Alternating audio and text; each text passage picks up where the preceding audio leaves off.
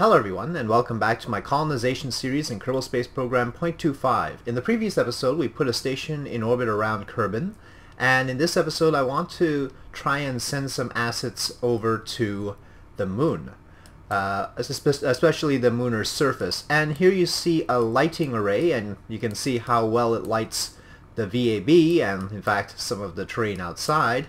And so it's got quite nifty features, including the ability to get nice and high so that I can cover more ground. So we're putting the Infernal robotics to minimal use, I mean basic hydraulic use. And it's got auxiliary solar panels, but my hope is that it will be able to drill for carbonite and convert carbonite using this portable carbonite generator in order to produce the electric power needed to run the lights. Remember, we don't have RTGs, so my problem was, how do I power the lighting array when the base on the moon is in the dark? And so that's basically my hope, that this will be able to drill for carbonite and thereby power this. But I'm not entirely sure this is a good way to hook up everything in order to do that. So that's something we have to test. I mean, I don't know if sticking the generator only had a radial, really could only be placed radially, so I had this problem. But it's very light. This is a portable carbonite generator as opposed to the larger ones, so it is light and doesn't unbalance it too much, I think. We'll find out.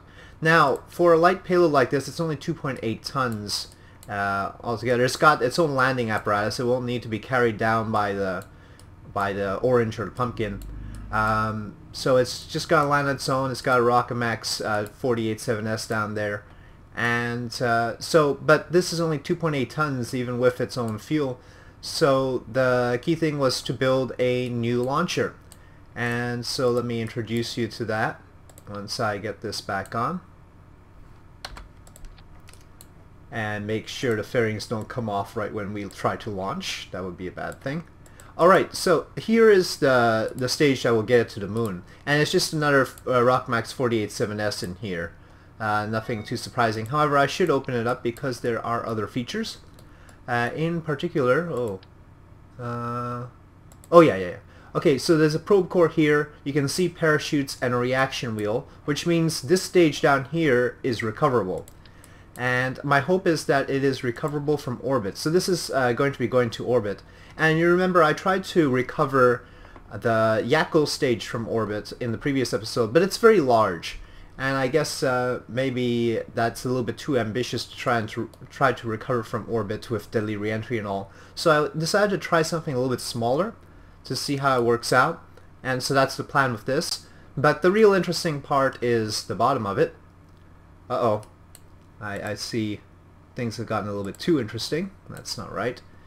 Okay, there's a little bit of attachment problems with these procedural fuel tanks, procedural parts tanks, but I can deal with that. Okay, so you'll note that this is called the Sparrow 2, and you'll wonder what the Sparrow 1 was. Well, the Sparrow 1 was when I put Rockamax 487S's on these outer pods, and I found out that it doesn't have enough thrust.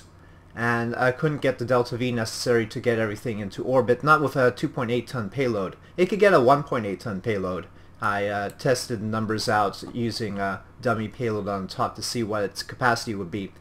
But then I hit upon the idea to use tweak scale to resize the LVT-30. So there's an LVT-45 in the center here, standard size. But then we've got the LVT-30s, and I've scaled them down to 62.5 centimeters. This means that they get a thrust of about 50-ish, and which is more than the Rockamax 487S's 30-ish. And so that allowed this to have the thrust weight ratio to get off the pad with the delta V it needs to get into orbit. So that's why we've got tweak scaled LVT-30s on the bottom there. But sometimes the nodes don't work out because sometimes I think it wants to have the nodes that come with the LVT-30 instead of the node that it has when it's rescaled. These are the landing light pods. There you go.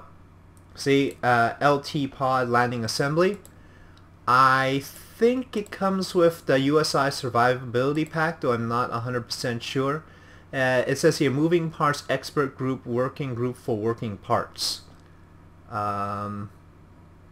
So yeah, it's sort of in the middle of other more standard parts, itinerant service container, procedural parts. These are procedural parts down here. And I'd say these are near future parts. So I don't know which I should get those parts, but I don't really have that much trouble finding my parts. So I don't have one of those part catalog kind of mods in here. But yeah, so that's what those are, and so that will be useful. I think this will have to land on land. We really can't bring this down over water, so that's going to have to be a thing. Okay, without further ado, let's try and get this lighting tower over to the moon, to our base specifically. We can't just get it anywhere, and see if we can get some light on that situation. Okay, it is daylight here, and let's turn off the lights. We don't need all of that. Quite impressive. Okay, throttle up, SAS on. Let's get smart ASS ready. And, well, looks like all systems go. Launch.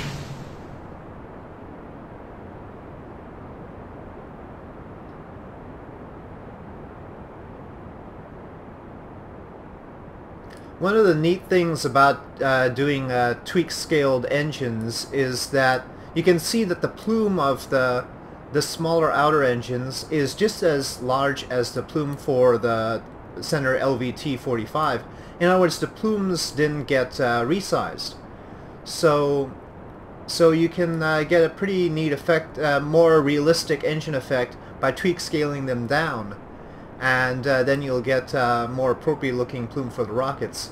Though, of course, in this case, because we've got these tiny little guys, it doesn't quite work out. But if you put one of these tiny little guys on an appropriately sized rocket, then I think the plume would look a little bit more appropriate for that rocket. And so you could tweak scale down something else, like a mainsail. Maybe that would work out. Just a theory. I don't know. Of course, with mods, there are better ways of getting the right plume effects, I think. Hot rockets being the first that comes to mind, but I think there's another one out nowadays. I think I saw another one that worked with Real Solar System in the Realism Overhaul thread.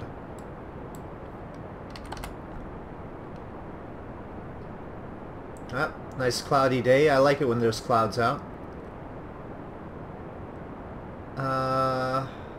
You've got a little bit of a wiggle on this rocket. You can see that there. A little bit of a rocking motion. Just for you to know, the fuel is being fed both into and out of these little pods. So yeah, that's the way it works there.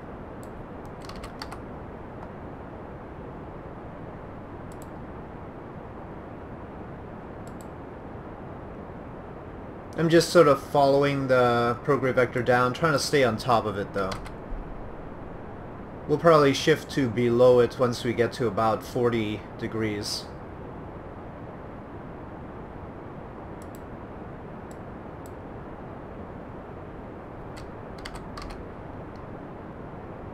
Looking good so far though.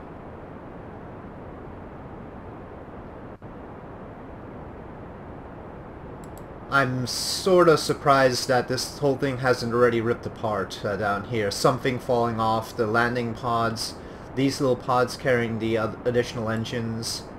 You know, those connections are always rife for instance, Fairings Aerospace to make a fuss about them, or just Kerbal Space Program glitching out on them.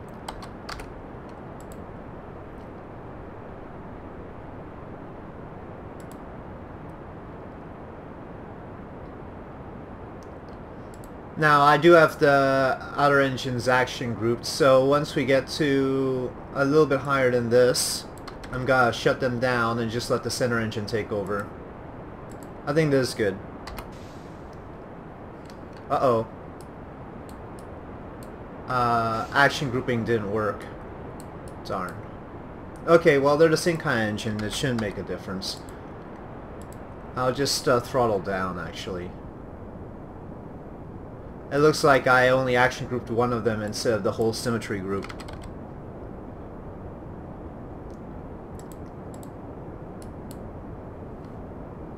Okay, I think I want to, well, let me drop the fairings a little bit higher. I want to save the fuel, right? It's not just fuel to get up into orbit, we need some fuel to deorbit this thing. Okay, I think I'll let go of them. Looks safe. Still sort of rocking back and forth though. Maybe that's the payload, maybe that's the rocket. Not too sure. I think I should rename this. Maybe we should call it Rocker 1 or something. Okay, had to pause a little bit there for a noise disruption, and we ended up in an apoapsis of 87 kilometers, periapsis of 77 kilometers, which is fine. We have about 188 meters per second worth of fuel, which should be enough to deorbit. I did some deorbit tests over the weekend, so that I would be able to deorbit these things a little bit more precisely, so hopefully that'll work out. But for now, let's separate our payload. Okay, and activate the payload's engine. Have it thrust forward just a little bit. There we go. I won't send it on its way just yet. I want to see if we can deorbit. Okay, get back to the thing. Yes, deorbit this. And so, what I tested for... Where is the KSC? Now this is a problem for me because I didn't put a little marker at the KSC. I think this is it. Yeah. Okay, and so I was actually measuring from the Korean-shaped peninsula, as I unfortunately call it.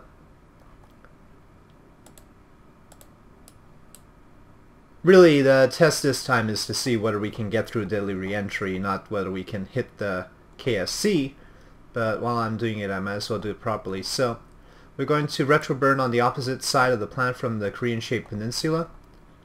And try, at this orbit, I think the best thing would be to go for 34 kilometers.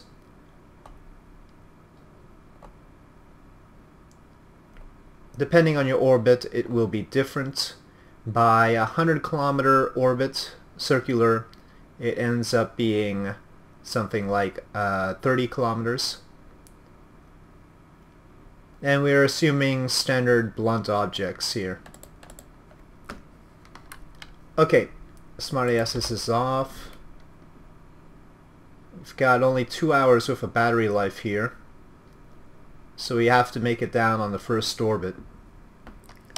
Otherwise we're not going to have much control over this thing.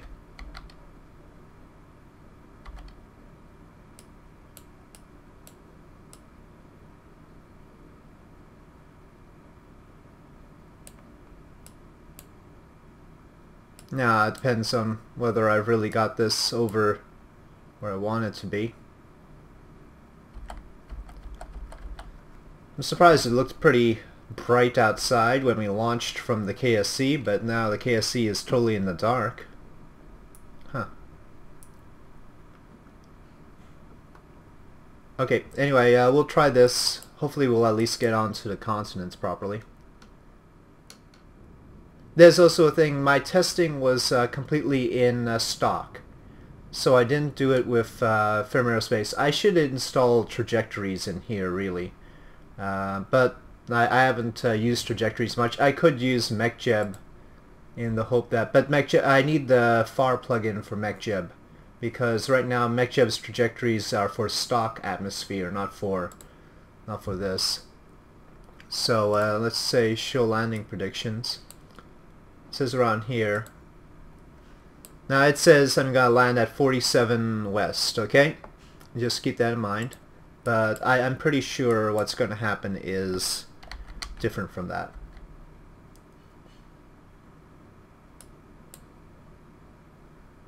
Okay, these are at the launch pad, so that's where I want to hit.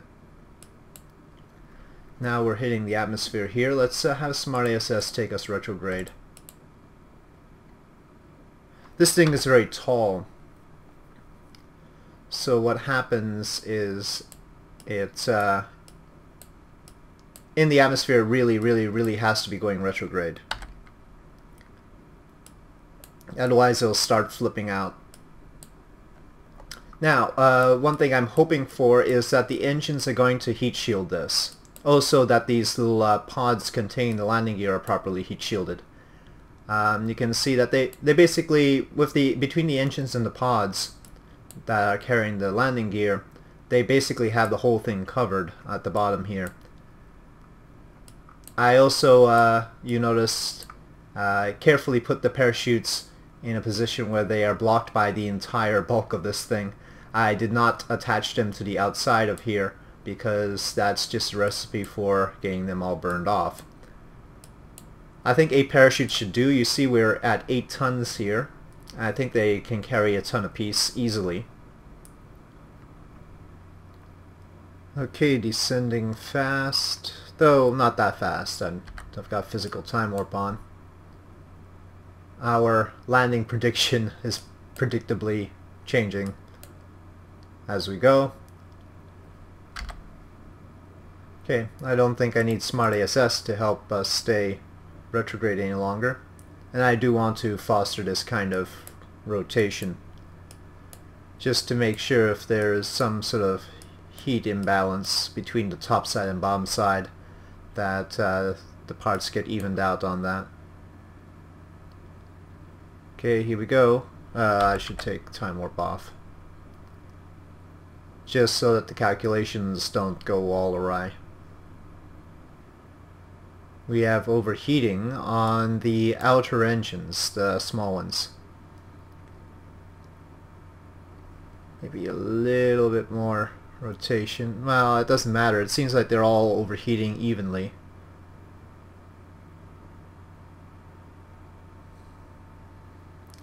Well, if they're the only thing that explodes, that won't be horrible.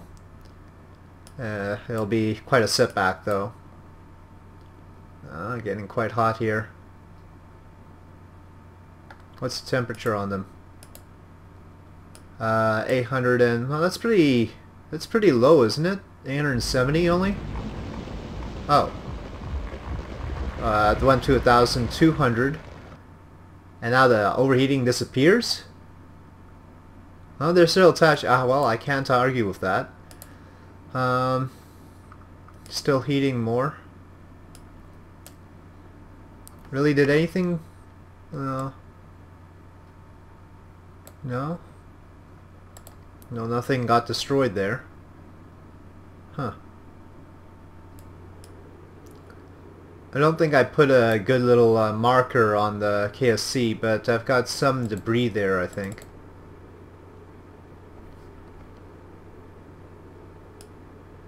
I don't know whether this one is debris I should be looking at or that one. I think it's that one that's the real debris. So about 82 kilometers away.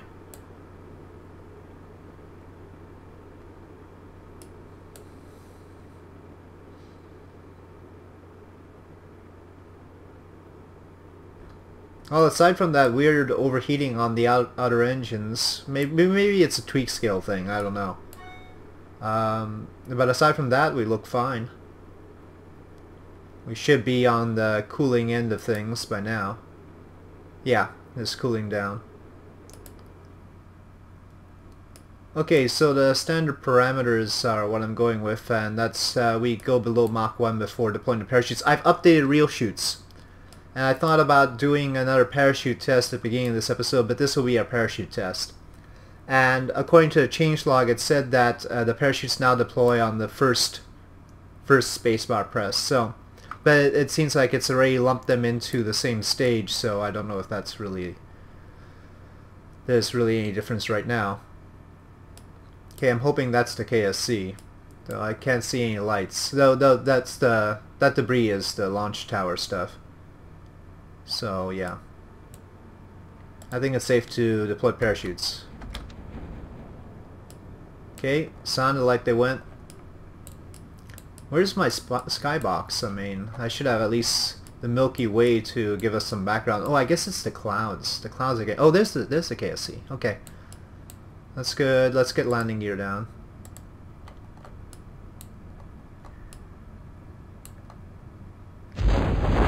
Okay, parachutes are deployed. We're 5.6 kilometers away from the KSC, which is excellent. So even though I did my testing in stock and we're in FAR over here, it seems like my numbers work out. So that's interesting. Guess KSC and FAR are very different when you're at low velocities or lower in the atmosphere, but when you're in high velocities or higher in the atmosphere, maybe they're a little bit more convergent. Okay, 5 meters per second on our descent rate. I think that's safe. I don't think I need to use throttle in order to get us a softer landing. We'll see. Oh, it's toppling, it's toppling. Okay, so we'll need a softer landing speed. Well, the core is here, and actually the engines are all there. It's just the center fuel tank is not. Okay, well let's recover this. Probably if we landed right on the runway it would have worked out, but it looks like we ended up on a slope. So yeah, but pretty good. I mean, we survived the Delhi Reentry. We came very close to the KSC, under 5 kilometers. Yeah, I think that will work out. For light payloads to the moon, well, first we have to get our payload to the moon, but I think the situation is much easier when it comes to actually making the transfer right now. But yeah, I think we are in a good position with this. I don't know if we should call it Sparrow 2 or Rocker 1, considering what I was doing on the way up. But yeah, maybe using a little bit of thrust on when we were descending, maybe bringing it down to 3 meters per second or something like that would have ensured that we actually got it even on the slope. Okay, now let's turn to the main mission with the light tower. Oh, I came into the tracking station to turn to the light tower and also perhaps retrieve this little thing. Let's recover this.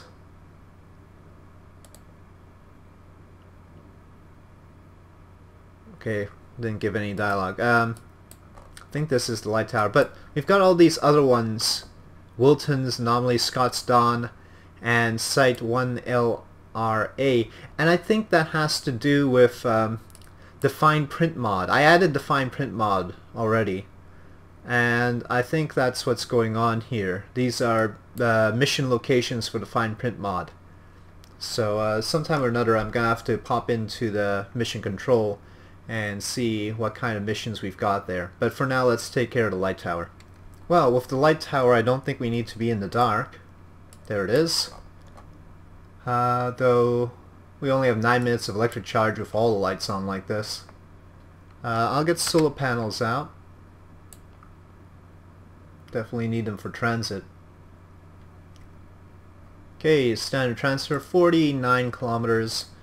No biggie. And our transfer stage is going to be disposable. So it's just a tiny little stage here. This little procedural fuel tank, and basically about one excuse me, 1.2 tons worth of fuel there, and then the Rockamax 48-7S there. Okay, boop, boop, boop. Stabilize.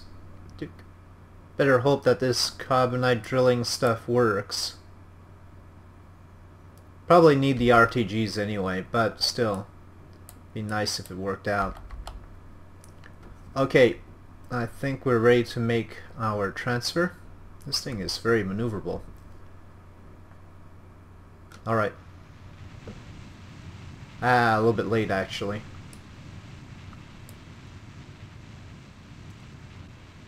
So after this, I'm going to be sending over a Kerbitat, little habitat module to the base. So that will be the main habitat module, as opposed to right now our 2 Kerbals on the moon are in the emergency habitat, and I expect that we'll try to transfer them to the Kerbitat once we've got that set up. And of course that'll be going over on the Yakko and Wacko stages. Okay, there we go, 49 kilometers. And we are on our way. Let's just, electric charge seems fine right now. Let's make the journey. And I'll just head for periapsis in order to make the burn. Okay, 40 by 54 is fine. Let's find our landing location. It's got a little bit of an inclination to it, I know. Yeah, it's a little bit higher up there. Well, no, it's fully on the nighttime side. C, not Rover Alpha. There we go. CCC. The command. Well, the Colony Control Center. I wanted to say Command and Control Center, but not quite. Seems pretty good. Let's go to surface speed here. We're pretty much lined up. I'll wait till a little bit later to turn on the lights. This is somewhat critical. Get the landing gear down though.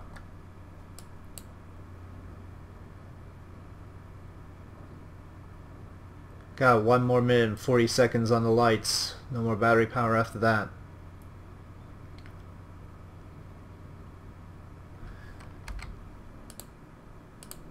Yeah, I'm just gonna turn one light on. That might be the wrong light. 2 lights. Okay, there we go.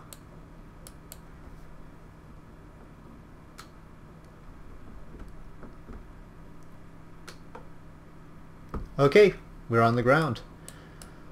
Well, I had fuel and I used fuel. What can I say? Okay, let's try and get this whole carbonite extraction thing underway. See if we will have electric charge for these lights or not. Okay. No, not retract drill. Let me go with the other drill. That's gonna do its whole retraction animation. Okay, extract carbonite. Okay, carbonite is being extracted, going into the tank. Start generator. Yes, we have carbonite generation. Lights can come on. Yes, we see our other carbonite miner there, our main carbonite miner. The colony control center is a little bit far out of range, but we haven't extended the light tower yet.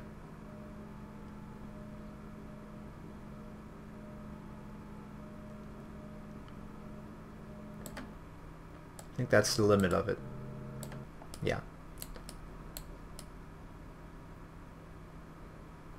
Okay, I think that's pretty good. The colony control center is a little bit out of range. We can truck it in. We've got that tug. This thing looks pretty stable. It's positively refueling with electric charge even in the dark. I think we're good. Yep, I think we're good. Let's shut down the engine just to make sure no hijinks ensue. Okay, so this first thing is complete. And now I am going to be looking forward to launching a Kerbitat here. Though I think we should, well, if we launch, we'll probably end up when this is on the daylight side anyway. So might as well just try and launch it. Why is it seeming like only half the lights are on? I think it's because we've got too many lights for it to render. I think there's like a 8, you can set in the settings, but I think we're on 8 pixel light count, and it's only rendering 8 of the lights specifically, but then it's casting the general light ray, if you will, for the rest of them. I think it's alright. I don't mind. Probably better not to overload it with lights to render, otherwise we're gonna have other problems. Okay, so back to the VAB.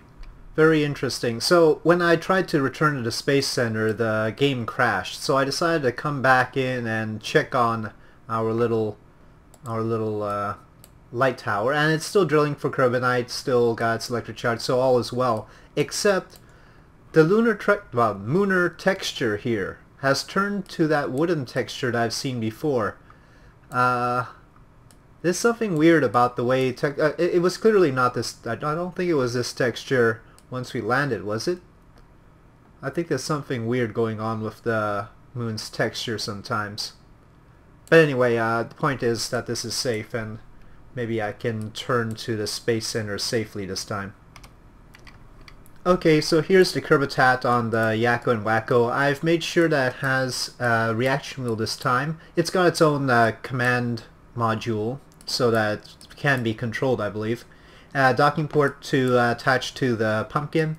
Lights, more lights. I thought they need more lights. I even added solar panels here.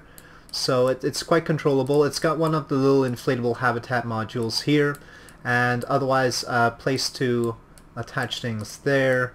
One of these sort of docking facilities, and a docking facility for the tug. Remember, that's important, and that has to be in line with the wheels. You can see the wheelbase that we have going there.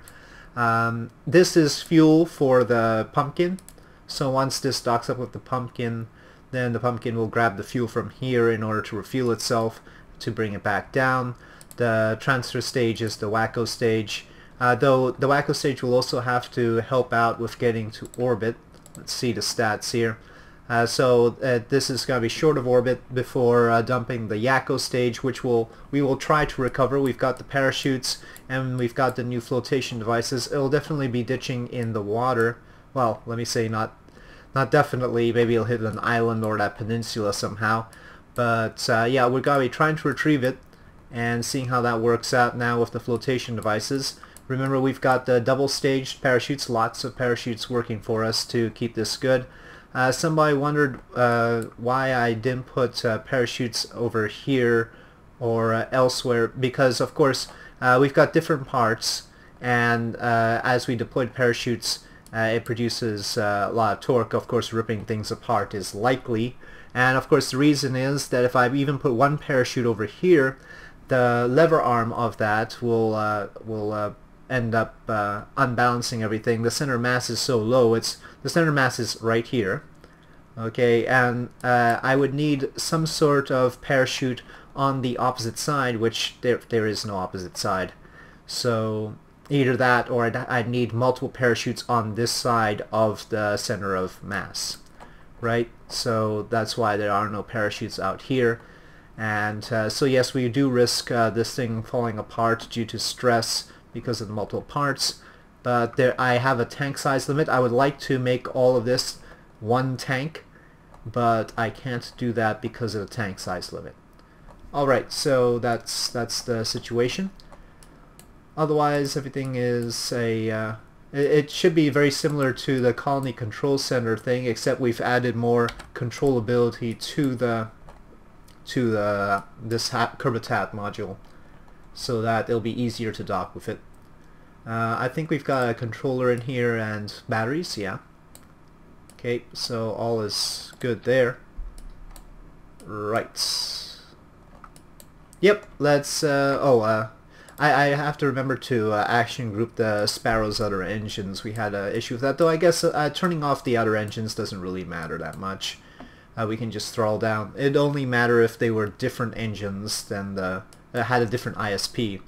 But yeah, all the radio inflatables are action grouped to 0.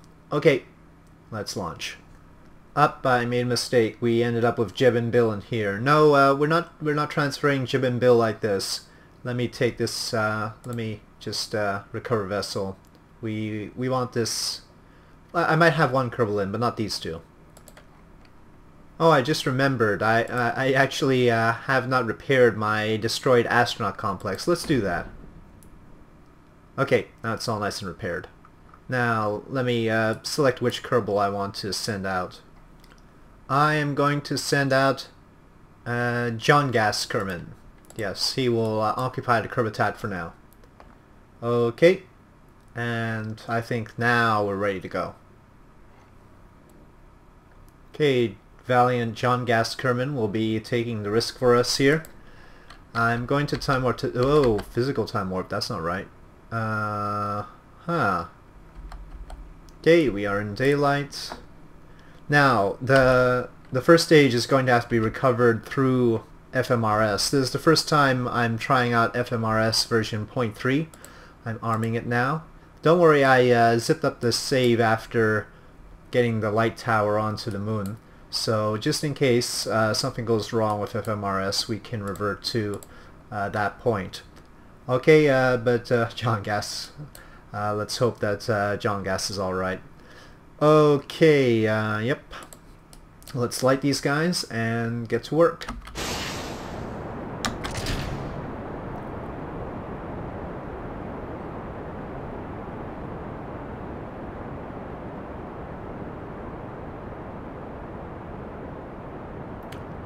I did put extra food, water, and oxygen on the Kerbitat, but that's not really what I'd consider enough. It's a good idea to keep an eye on our life support. Right now, John Gas himself has got 78 days worth. The emergency habitat has 349 days worth. The station around the moon has 707 days worth, though that's just with one crew. It's got an equivalent amount to the emergency habitat, which has 2 crew. So we're pretty well provisioned. The rescue pod with 1 crew in it has 74 days worth, and then the Kerbal station core has 1 crew with 712 days worth. So provision wise we're okay, and actually that was one of the purposes of the Sparrow. So the Sparrow 2, or the Rocker 1 if you will, its goal is going to be to send the supplies, because we don't need a huge rocket like this to send the supplies. Something that can launch 2.8 tons to the moon is quite sufficient to send the supplies that we might need, and so that's the purpose of the Sparrow. John Gas is all nice and confident. I'm gonna drop the fairings now. Now? There we go. Oh, I didn't really want to run out of fuel. Darn. That's, I wanted to reserve some fuel in order to deorbit. Okay, well, there's gotta be a rough recovery, if we can do it at all. Alright. Okay, it saved that one. And let's activate this engine and continue.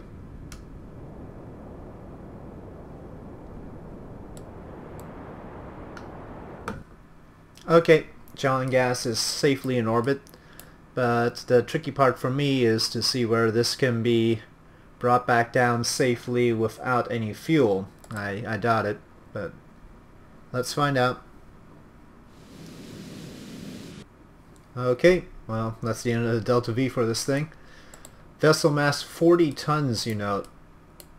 It's not a light vehicle by any stretch of the imagination. We've got some torque, and I guess we better use it now. Oh, that's not really the direction I wanted you to go in, Smart ASS. Now, if I could figure out which way to orient to prevent overheating of the parachutes, that would be a good idea. But then which is gonna overheat more, the inflatable, these little flotation devices, or the parachutes? I think last time we when we tried to re-enter from orbit with this, there was these little inflatables that actually had the biggest problem. We've got pretty high apoapsis this time too. Oh, we're gonna miss the. We're actually going further than we normally do with this too. We're overshooting the peninsula. Well, maybe not overshooting. Maybe we'll actually land on it. That's gonna be horrible. Not again. Not land.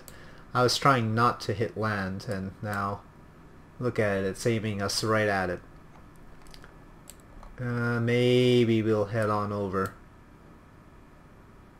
Yeah, I think we'll be alright.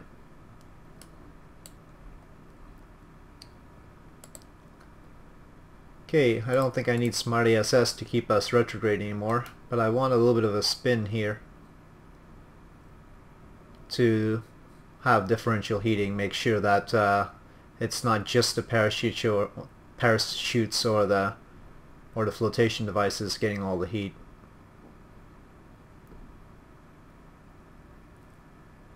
sort of roasting on a spit kind of thing. So yeah, I'm actually manually rolling this. It's not rolling on its own. Oh, something exploded. I don't know what exploded though. Probably a flotation device. Probably the... Wow. Those flotation... Okay, I can't even roll it anymore. I don't have any control to roll this. The flotation devices have horrible heat shielding. They're worse than the parachutes. But, well, I mean, we lost these, it looks like. Okay, Mach effects. G-forces. Let me just quickly check. It was just the oh yeah, the camera, right. I should just remove the camera. I don't use it very much. Maybe it also conducts heat to other things. And then the flotation devices. I'm going to have to go back to the airbags. I don't know if the airbags that we used previously before I upgraded stuff have had their heat tolerances tweaked. I might have to manually tweak the heat tolerances on these flotation devices. There's no reason. Why would you even have them if they can't be retained through... This is a minor heating, come on.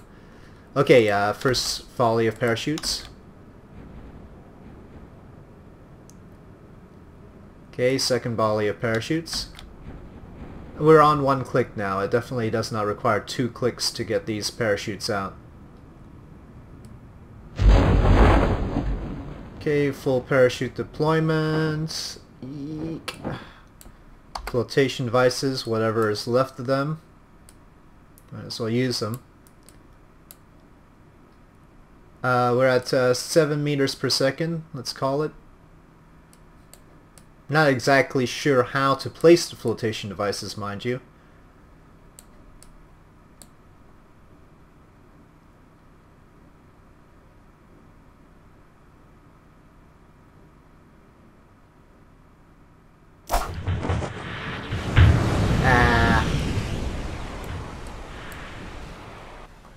It still ripped apart the important end, though we can recover this end. It's got the controller and these tanks. Funny, the part with more flotation devices seems to have been wrecked, whereas the one with fewer seems to have survived. Now, of course, flotation devices, I guess, should be on top. But then again, I have a balance problem because I needed something to counterbalance the parachutes, right? Because the parachutes have a lot of mass on one side of the thing, and I wanted something to counterbalance them, and that's why I had the airbags initially and then the flotation devices. But technically, the flotation devices should be on top of the vehicle, I think. Maybe. Anyway, let's just recover this part. Yeah, and then I think... after we recover this, FMRS will jump us back to the mission. Okay, so FMRS didn't actually return me to the vessel. It actually crashed the game. I started up the save again, and now when I went to the Space Center, you know, at the beginning of the game, now it turned me immediately to this vessel. It didn't even I didn't have to go to the tracking station or anything. It immediately brought me to this vessel. Does it say that it recovered that? No. So the little thing that I told it to recover, I don't think it actually recovered it. That's fine. I don't think it wasn't a successful result anyway. As long as John Gas is as long as John Gas doesn't have to be relaunched, let's say. What the heck is going on here? I think that was the burn that we did to make orbit, but it looks like FMRS is a little bit behind the times on this. I hope it hasn't messed up anything else. Again, I zipped up the save after the light tower was deployed, and it looks like it's still over there. So yeah, because of the 2 restarts, the game crashed twice during the course of this episode. I'm running a little bit short on time. So what I'm going to do is I'm going to get this module in orbit around the moon, and then we'll have to wait until the next episode to actually land it using the pumpkin. and probably this would be too long an episode anyway if I tried to get it to the ground within this episode. So it'll be alright. So next episode we'll start off by getting John Gas to the surface, and then after doing that we should try and bring our colony modules. So we'll have the colony control center there as well as this Kerbitat, and we should try and connect them together close to the light tower, obviously. Then I want to see about maybe bringing the carbonite miner back up to the station, though we don't have any carbonite containment facilities at the station, I don't think.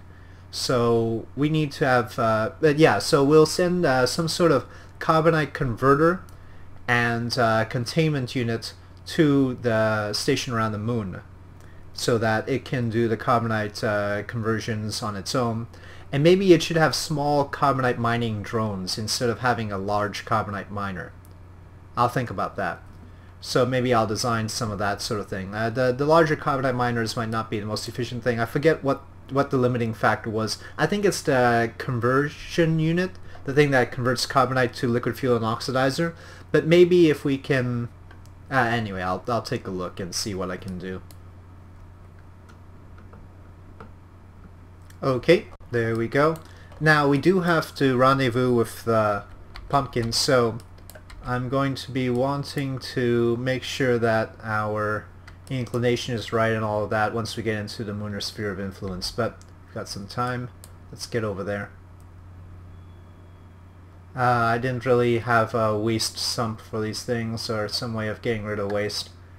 Now I understand that the waste just gets dumped overboard if it fills up, but with carbon dioxide being such a big thing on Apollo 13, I think it would be a good idea to sort of simulate that fact by actually trying to scrub it out. But since I forgot this time, I guess I can't do anything about that now. Now, oh yes, haystack plugin. There are all sorts of mods that I would like to add to this, and I have to remember to do that at some point. Pumpkin, yes, set as target.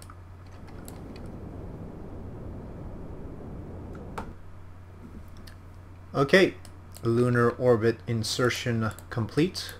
We're at 354 by 30 orbit, and that'll probably make it easier for us to match up with the target, but we won't do that right now. I'll save that for the next episode. So yeah, with that, with a light tower at our base, Kerbitat getting ready to be landed on the surface of the moon, and of course a reasonably successful test of the Sparrow launcher, which will be able to launch supplies quickly to the moon.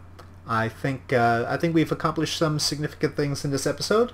So thank you for watching. If you enjoyed this episode, please do press like. If you have any comments or suggestions, please leave them in the comment section below, and I'll see you next time.